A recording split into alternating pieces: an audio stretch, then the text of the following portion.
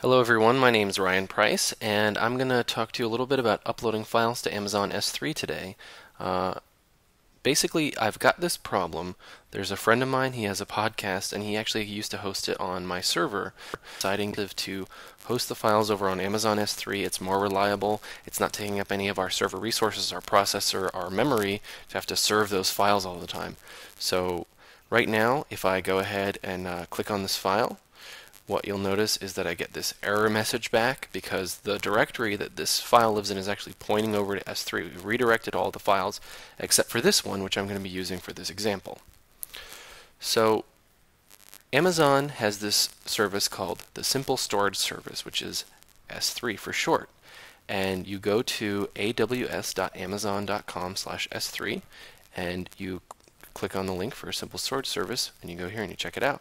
It costs a couple cents every month for every gigabyte that you upload, and a couple cents every month for every gigabyte that you store. And the upload and download cost the same amount, and the storage costs a slightly different amount, but it's very inexpensive, and if you really average it out, it tends to be maybe a little bit more expensive than having a server that you manage yourself, but it takes a lot of the overhead out of it.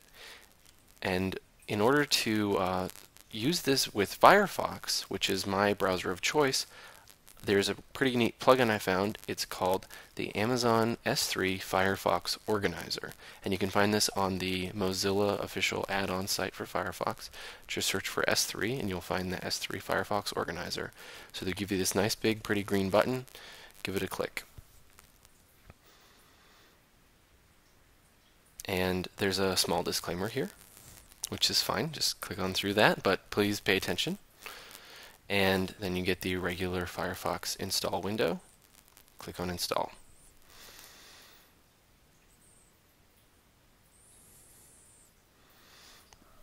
Alright, so once that's all finished, you actually have to restart Firefox in order to get that to work, but it's okay because Firefox will remember all of your tabs and what you were doing at the time.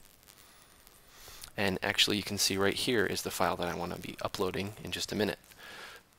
So as soon as Firefox comes back, it's going to let us know that one new plugin has been installed. That's really nice. And up here under the Tools menu, you'll notice there's a new option called S3 Organizer. If you click on this, you get prompted to put in your credentials for Amazon S3, and you get asked where you would like to, which bucket, quote unquote, you would like to connect to.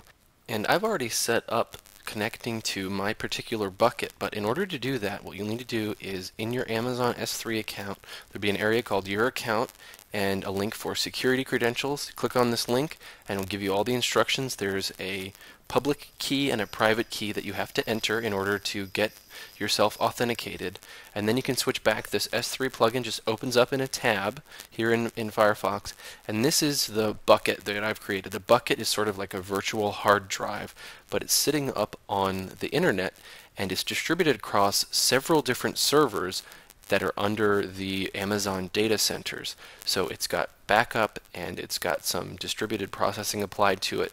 So it's very high availability. It ends up being pretty speedy, and there are also upgrades you can add in order to turn this into more like a content delivery network where you can end up having this distributed across the globe and not just several computers.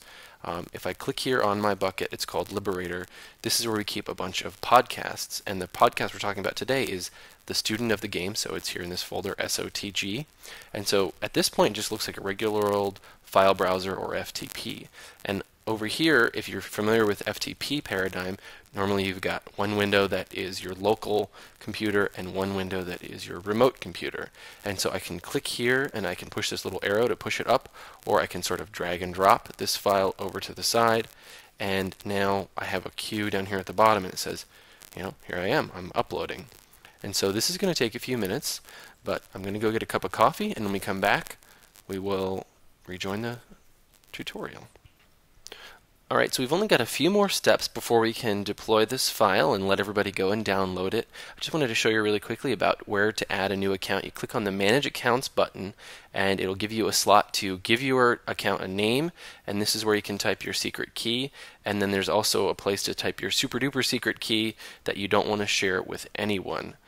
And those aren't actually real credentials, but when you clear this out, It actually ends up refreshing my window for me, but that's okay. I don't have too many folders in here. I can just jump right into the student of the game folder again.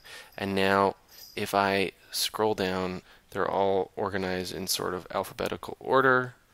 I should be able to see there's my show 127. We sort of didn't account for 3 numbers worth of digits when we were originally naming this show, but it's been going on for quite a while now.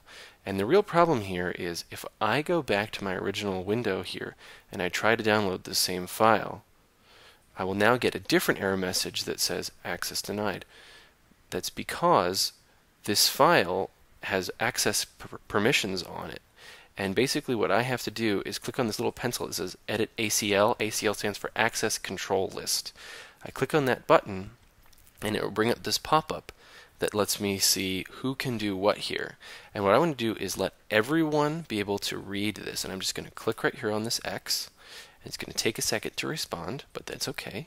So it turns green, and if you're actually applying this to a folder, you can check this little box down here that says apply to subfolders. So you can really apply this to every file inside of one directory, and it'll go through recursively and attach that same permission, which in this case we just want to let everyone be able to read. We don't want them to write or control the file, just be able to download it and click OK. And then it sends that message up to Amazon, and now I should be able to go back here to my file and reload the browser. And here we go, and there's my sound file, and it'll start playing right away unless you right-click on it to download it. And that's about as simple as it is. Once again, the S3 Firefox Organizer is the name of the plugin, and if you are interested in web development and possibly even some stuff with Drupal, we have a whole website here that I help contribute to. We have a weekly podcast. It's called Drupal Easy. You can go to drupaleasy.com and check it out. Once again, I've been Ryan Price, and thanks for watching.